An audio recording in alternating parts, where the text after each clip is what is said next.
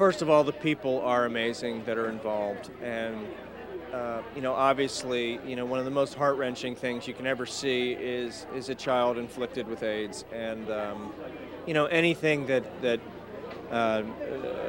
me or any of my contemporaries can do to help alleviate some of the suffering and raise some money. I mean, I think it's the least we can do. You know, I have some downtime now. I'm not doing that much.